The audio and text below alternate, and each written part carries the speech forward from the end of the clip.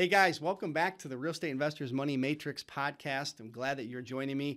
I've had a 3-week break. I know you guys have missed me. Where have I been? But we've been putting the finishing touches on a home study course. It's this immersive 130 lesson, 500-page manual that details the 8 best no cash, no credit investing strategies literally known to mankind. At least I think so. Anyway, very, very proud of it. And we've been really working hard, actually all of us, almost 24/7 to really get this thing done and get it out to market, because there's some tremendously valuable tidbits in there. Everything to run a real estate business, not having to find cash and or using your own credit, contracts, scripts, where to find the leads. It's an A to Z, fully immersive encyclopedia of how to do these types of deals.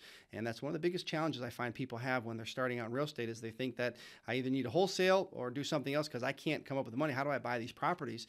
You buy the properties by finding the right lead and by knowing how to tie them up with the right contracts. And you can actually own long-term property without ever having to pay cash for it today.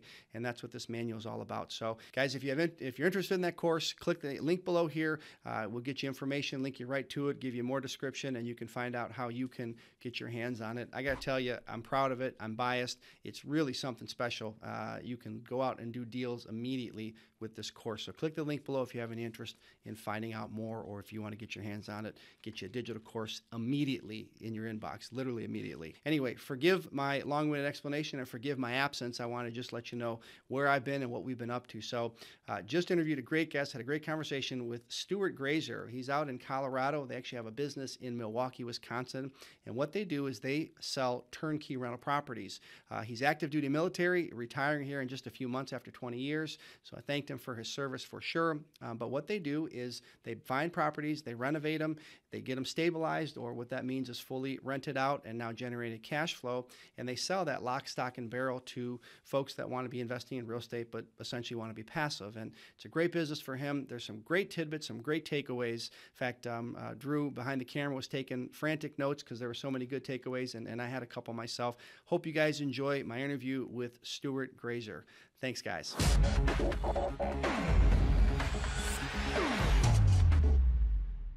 Guys, we are here with Stuart. Stuart, I want to say thank you very much for being my guest. I greatly appreciate your time, and very excited for this. Looking forward. Got lots of questions. You've got an interesting company and really an amazing purpose and calling. And I actually read something the other day that in 2022, one of the keys to business going forward is not just being a business that has a purpose, but really being a purpose or a mission company that actually has a company behind it, that the purpose and mission was kind of leading. I really like that. And of course, checking you guys out, that's really seems to be a big driver for what you guys do. So nice to meet you. Thank you for joining me. Honored to have you as my guest. Yeah, man, I really appreciate you guys reaching out and having me on. It's exciting to jump on and share my story and learn more about you guys too. Fantastic. Well, I've got some good questions. At least I hope they're good questions. And I find myself I'm curious, right? And I'm interested in what drives people, what kind of the mental, as much as what they're actually doing. Morning routines and maybe books that they've read or influences that have made a difference in their life. So I'll probably give you some rapid fires at the very end because I love hearing that, and I find that we get some really good kind of snippets from that as well, and people find that interesting. But also want to deep dive on the business. That's one of the purposes of our podcast, is to hopefully provide an educational platform. And even though I enjoy the curiosity points, I know that folks out there that we talk to that listen want to kind of see what they can learn from you. So I'll probably ask some questions specific to the business, some of the X's and O's, and right, this is a football, right? Remember Vince Lombardi. We'll start from the beginning, but anyway, so that's kind of what I foresee for this. And so, having said that, I've got a basic introduction already for you, but can you tell us a little about yourself and a little about your business and personal and professional? Just give us a couple minutes on who you are. Yeah, of course. Well, I appreciate it. So, Stu Grazier, I born and raised in Texas, and then joined the Navy right after high school. I went to the Naval Academy, did 4 years of college there, and then joined the Navy and flew helicopters for 10 years, mostly out in San Diego, California, and then transitioned and flew Boeing 737s for a while. And I'm just finishing up that 20-year career in the Navy. I'm retiring in June. But along the way, I've always had that entrepreneurial spirit. I've always been interested in real estate, and I started doing just kind of dabbling in real estate pretty much my entire naval career. Every time I'd move somewhere, we'd buy a new place. Tried every different niche of real estate, failed a lot at a lot of them, lost a lot of money along the way, but have been successful as well along the way too. And my business partner now, we own a company called Storehouse 310 Ventures. We were college roommates. He had also been buying real estate, and we both had a period of time where we were buying turnkey real estate. I had purchased some turnkey real estate while I was stationed over in Italy, and it didn't go well. And the properties I bought were in bad neighborhoods. They were bad rehabs. They were bad tenants. They were bad management, and it just didn't go well. All while I was living overseas, and it was a pretty big headache. David, my business partner, also had purchased some turnkey real estate, and it was even worse for him. It was to the fact, my point of like fraudulent, and he was going to be taking them to court for some of the stuff that they had done. And those properties that he had purchased were in Milwaukee, Wisconsin. He had family in Wisconsin. His wife is from there. And so through that process, he had actually ended up having to essentially fire everybody that was a part of that company that he had purchased from. And he had to go find, a new team. He basically, out of necessity, had to go find a new team, to contractors, to realtors, to property management, to all the above. And through that, through adversity comes opportunity, right? And so we have always been talking and comparing notes, and we were best friends, still are best friends. And we decided to kind of test out some more properties. So through this team that he had built, they knew contractors, they were continually finding properties. So we decided to start buying some properties for ourselves and started to rehab them and turn them into rental properties. Along that, we have a lot of friends in the military who are always interested in creating more opportunities for investing and for creating passive income and cash flow. And so we just started telling people, kind of our friends in the military, about what we were doing. And it kind of quickly turned into a business where we're taking properties and rehabbing them and then selling them to, people within our network. A lot of the people, at least in the Navy, all live kind of on the coast, so somewhat expensive markets, San Diego, Washington State, Washington, D.C., Virginia. They're all pretty expensive markets, and some of them don't really cash flow very well. But stuff in the Midwest, Milwaukee cash flows really well.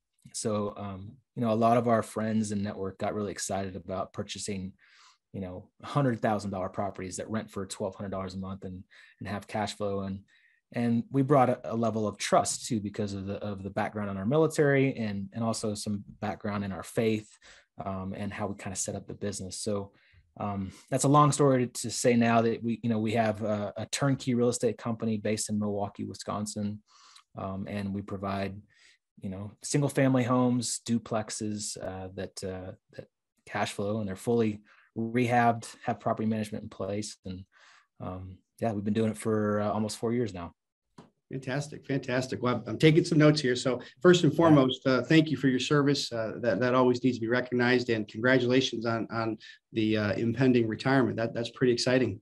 Yeah, it's nice. I have a little taste. I've kind of a beard and some longer hair right now.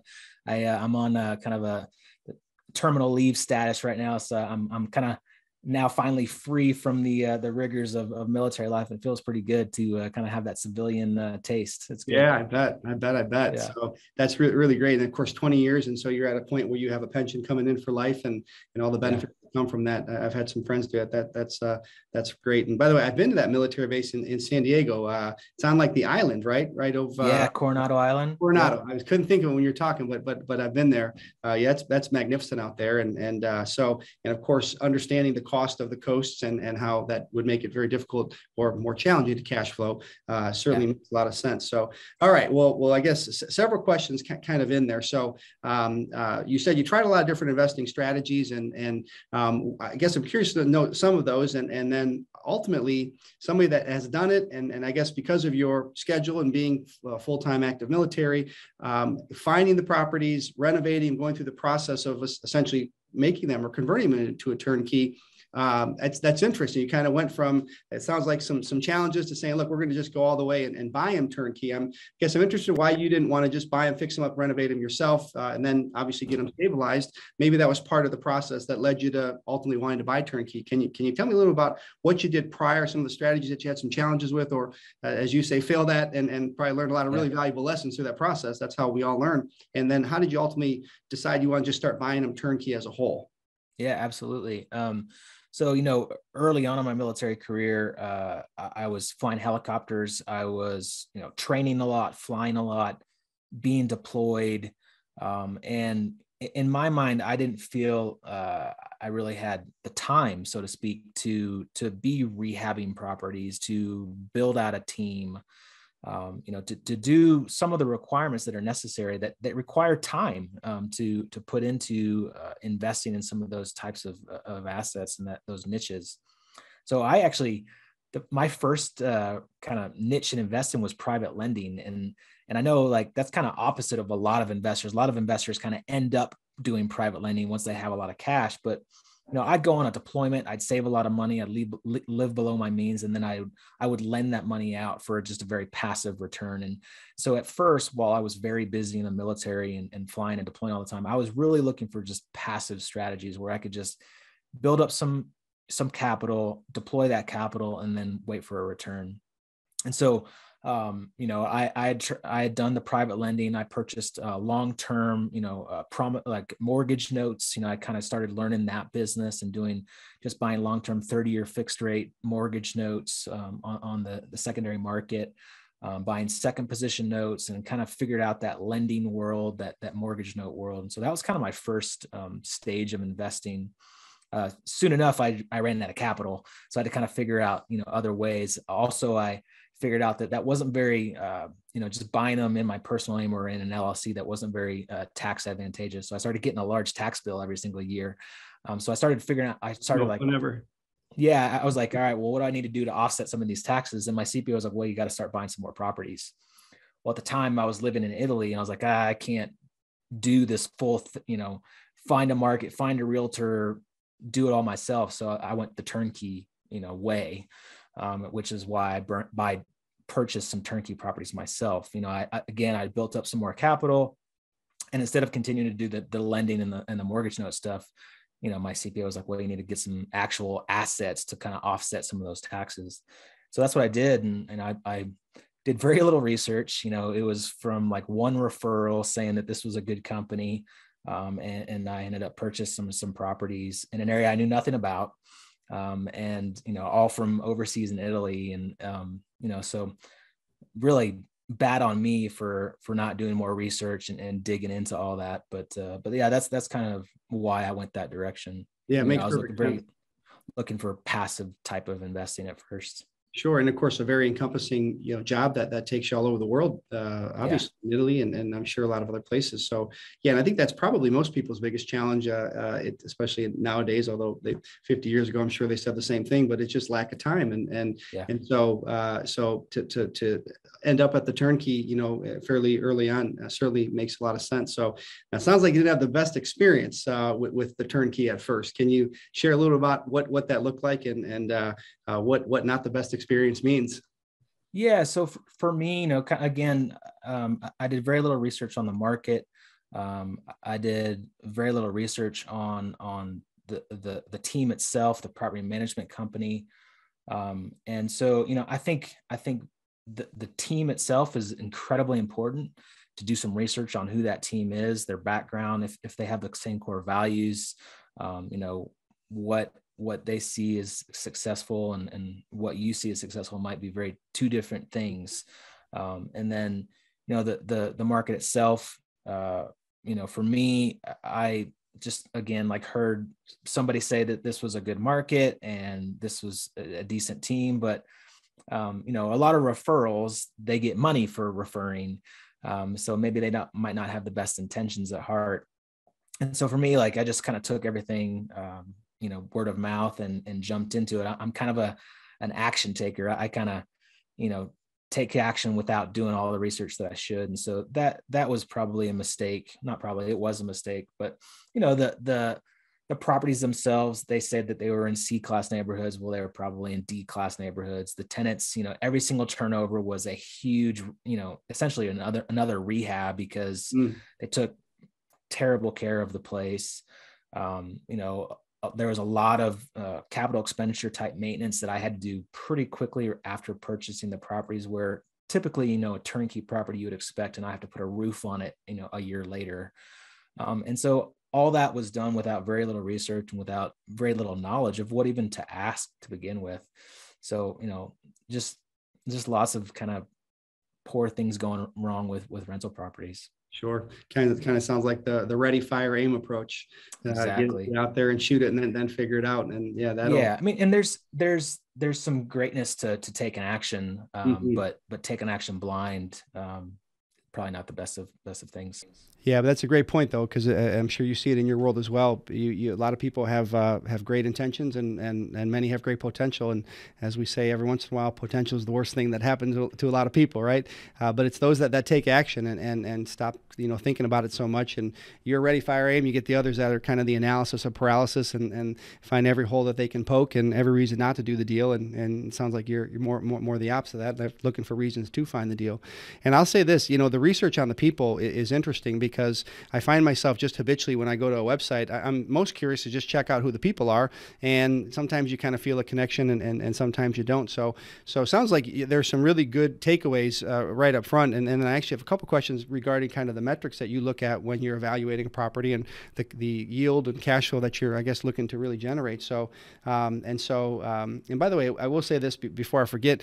I'm in Jacksonville, Florida, and we have 2 military bases here. And so we've had a chance to befriend a lot of military folks, and we also have some partners that we work with that when they went were deployed in different parts of the country, they would buy a house and they would keep it, and they'd go to the next place. And one gentleman that is I since retired, but I think he picked up 12, something like that, properties, and next thing you know, each of them were worth upwards of $1 million, and it was never intended to be as such. So for any military folks watching, that's what I always say to the ones that I get a chance to talk to. Buy it, figure out how to keep it, so you can either use your VA again and/or somehow keep it within your debt to income, so you qualify for another. But I think it's one of those decisions that you make early on that can really benefit you for a long time to come. So all right, so doing remote investing obviously today is certainly secondary at this point. What do you look for? I guess what would the advice be if there were 3 things that you would say someone's wanting to get involved into? They want to buy turnkey. They're busy. They want to be effectively a passive real estate investor.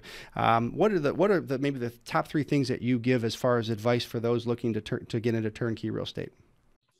Yeah, so I would ask. I would really dig into who the people are, right? So you want to know what their core values are, and I would straight up ask them, like, hey, what are your core values? And if they don't have a pretty good response pretty quickly, then you kind of probably know that they haven't really thought about that.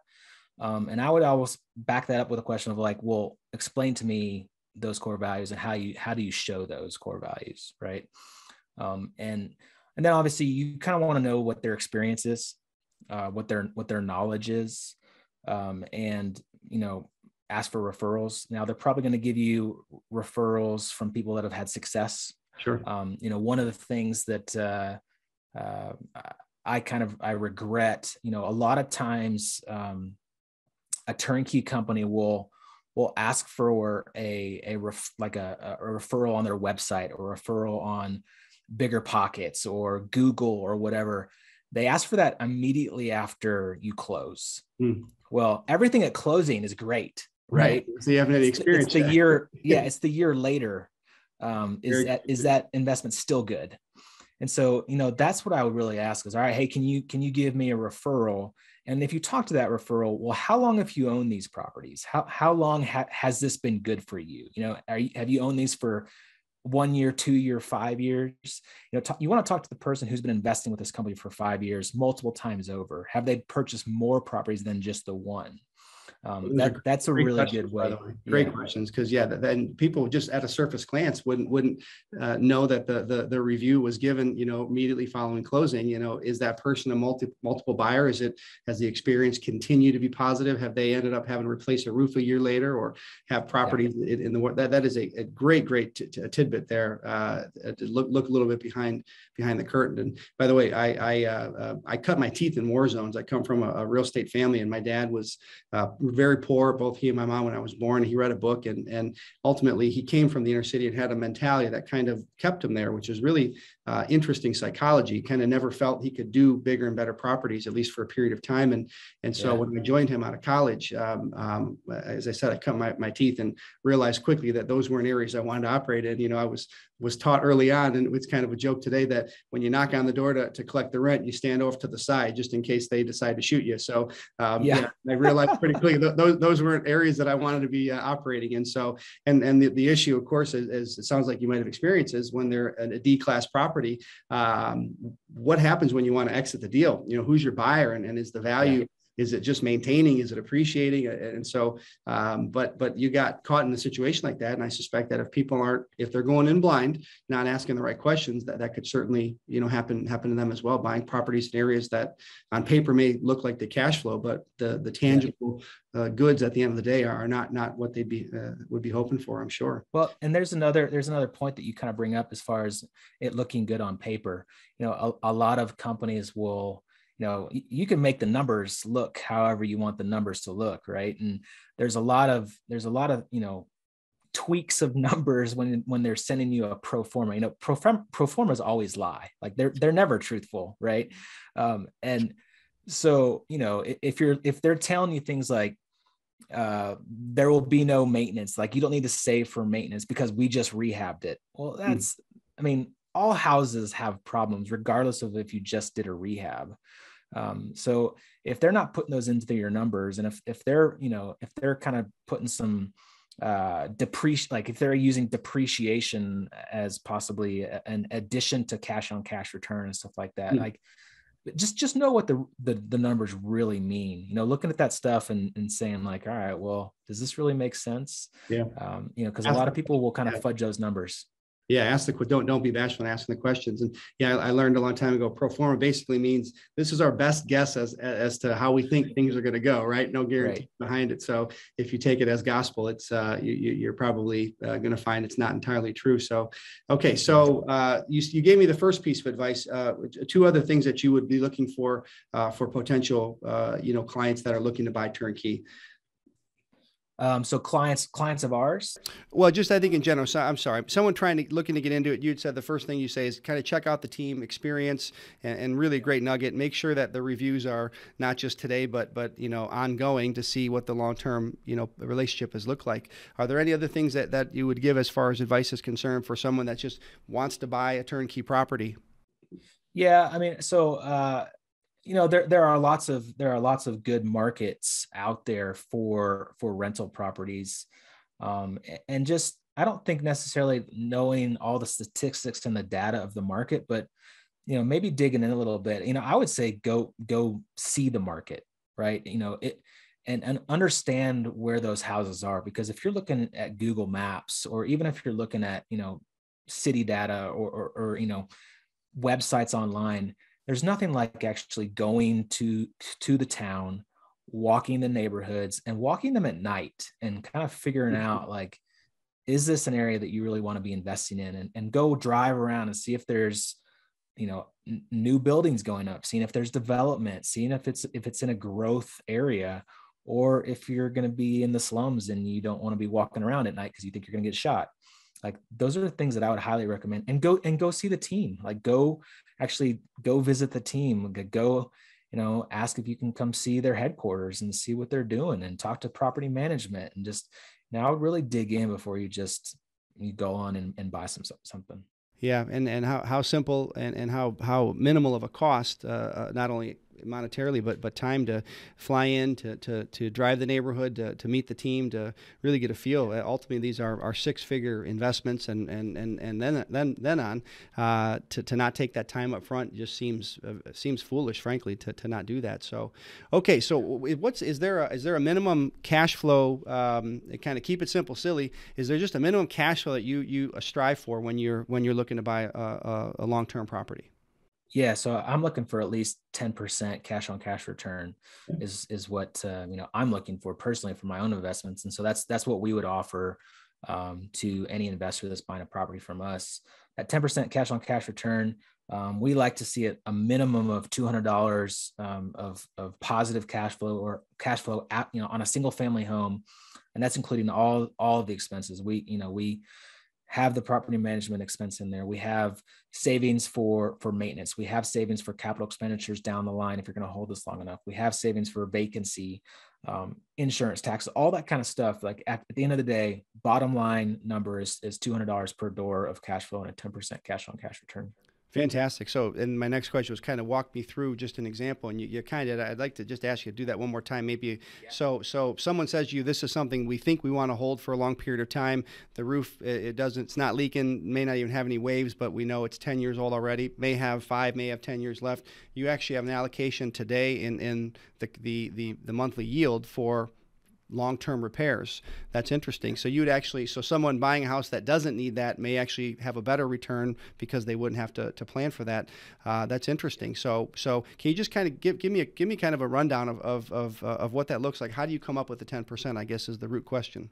Yeah, of course. So what we do as a part of our rehab when we go and walk a property, this is a gray area. You can't truly determine how long an HVAC system is going to run or a roof is going to last, but our contractors are pretty knowledgeable on this stuff, and when they go and walk a property, if they think that there's going to be no less than 10 years of a lifespan on any major system, the roof, the HVAC, the plumbing, the water heater, any of that stuff, those large capital expenditure type items, we're going to replace it.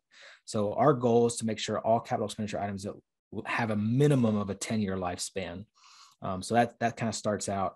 But we tell people in our pro forma, like, you still need to be saving for those long-term expenditures down the road if you plan on holding this thing for 30 years. So in our pro forma, we have an 8% property management fee because that's what our property manager uses. We have a 5% savings for just regular monthly maintenance items. And these are all percentages of the rental income. 5% for capital expenditure savings. We have a 7% vacancy rate because that's about what the average is in that city.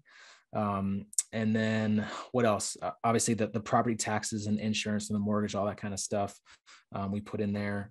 And I think that's about it. And that's, income minus all those expenses will get us that minimum of a 10% cash on cash return. Very good, very good. And so go back to the military days when you guys kind of started doing it for your peers.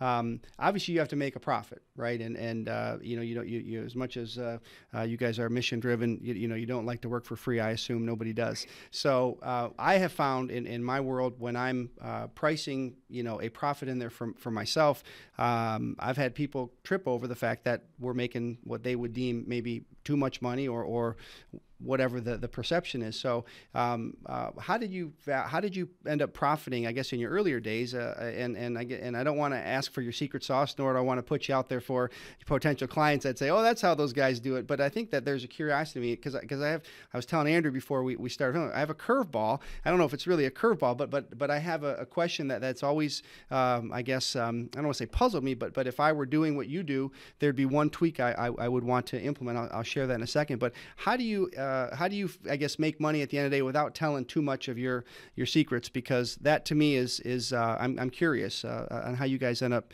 profiting and how you did from your early days to today. Yeah. So, I mean, I would say almost every single house that we buy is an off-market deal. So, we make money on the buy. Sure. So, we're buying the house that needs a ton of repairs. Yep. And, we're buying it 40 cents on the dollar, 50 cents on the dollar.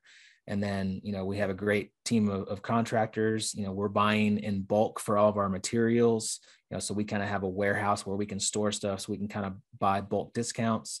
And so, I mean, our profit is basically just the difference between our purchase and rehab and our sale. You know, Sure. we just make the difference in between. And sometimes we, make a decent amount of money.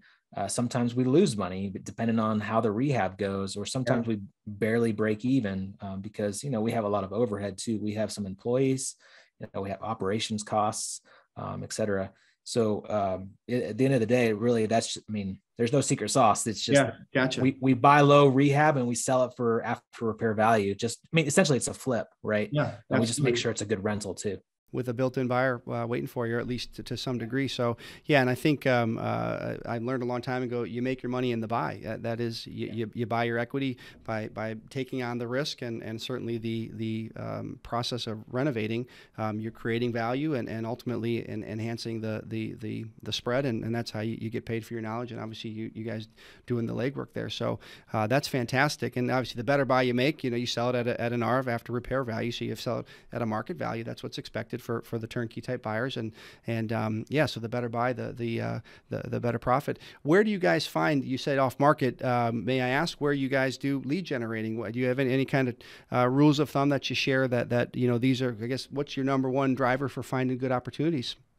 Yeah, the number one driver for finding opportunities is people. We have made it a real goal of creating relationships in the market that we're in. And basically telling everybody in that market that we're buying and give them our buy box. So, we actually don't do a whole lot of direct marketing, to the direct seller. We don't do direct mail. We don't do text message cold calling campaigns. We tried it. We weren't very good at it, and it cost us a lot of money. So we just stopped. We're on about every single wholesaler buyer list that we possibly could be on. We're a part of every Facebook group, in that market. We know lots of realtors. We're engaged on Bigger Pockets. We're engaged in forums. And so really it's just about creating relationships and doing well by them. We want to have our wholesalers make money. We want to have our realtors make money. They know what we're looking for. And when they have a deal, they send it to us because they know we'll buy it and we'll close. Yeah, that's interesting. My dad used to say, tell the world what you do. No matter where you go, tell them what you do. You want to always give value and treat people well and make sure you have repeat customers, but you've got to let everybody know what you do. So you just exemplified that. Facebook groups and podcast forums, here you are with us, and getting out there and letting people know what you do is part of that, and be proud of it and be proud of yourself and ultimately treat people well, and they'll keep coming back to you. So the very, very good stuff. I got to tell you, very, very good details, and certainly appreciate you sharing as openly as you have.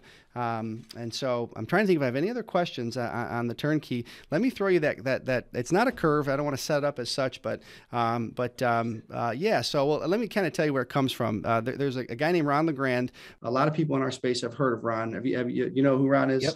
He's as fondly known as the godfather of real estate. Andrew's laughing at me here. But I worked for Ron for a few years, actually ran his real estate operation. And very cool. Yeah. And so I was with him just a few weeks ago, and there's a local turnkey company here in Jacksonville who've been around for a while, and they've done a good job of promoting themselves and establishing what I would say is a very positive reputation.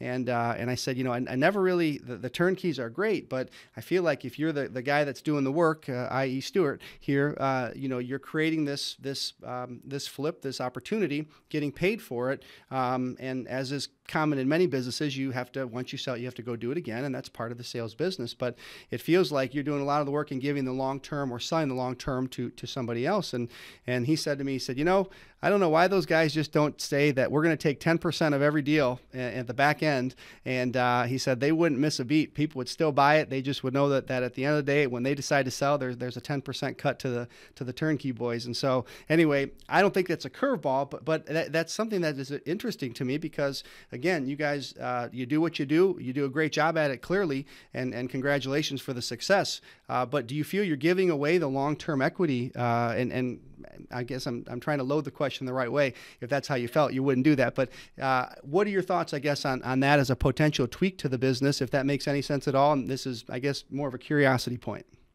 Oh man, I love it. It's a great idea. And honestly, I've never really even thought about it. So you're saying almost you kind of make a contract with that buyer that, hey, if you ever do sell it in the future, we'd like 10% of that profit because it's going to grow in value over time. You retain 10% ownership in every deal that you put together. It's Yeah. just part of what is a condition of what you do. And hey, listen, your business may flatline if you do that, right? But I thought it was an interesting suggestion. But yeah, that would be it. It would be some sort of condition of the contract.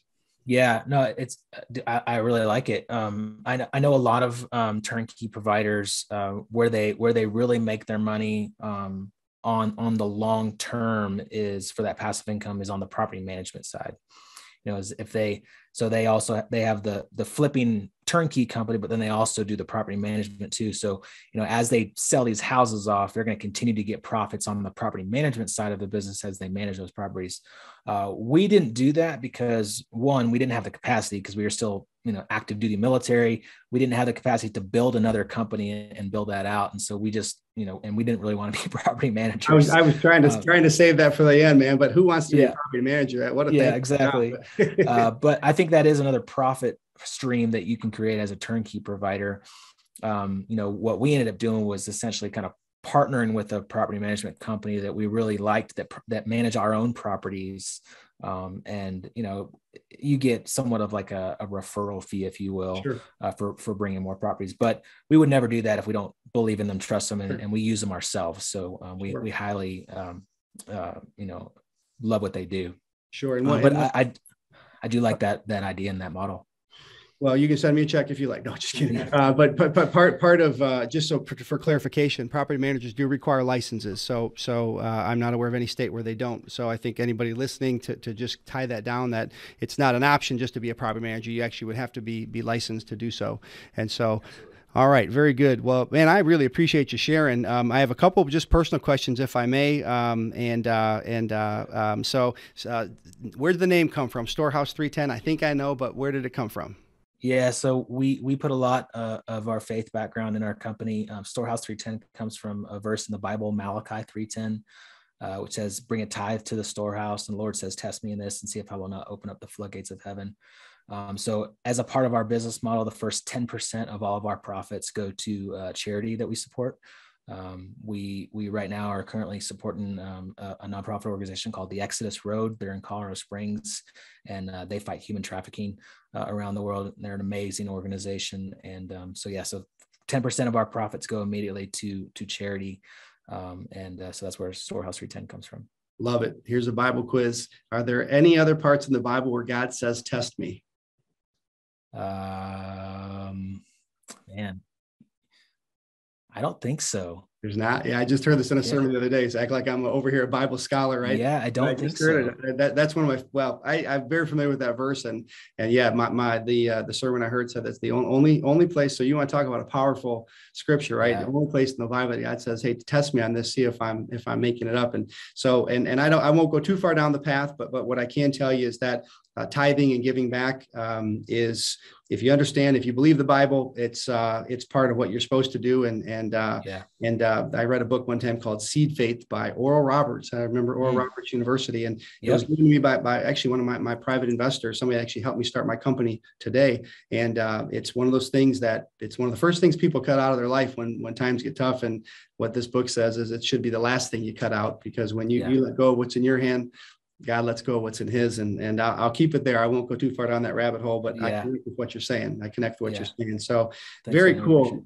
Only other question, and then I'm going to rapid fire, is, do you find sharing your faith in a workplace or in a business setting is challenging? And if so, why?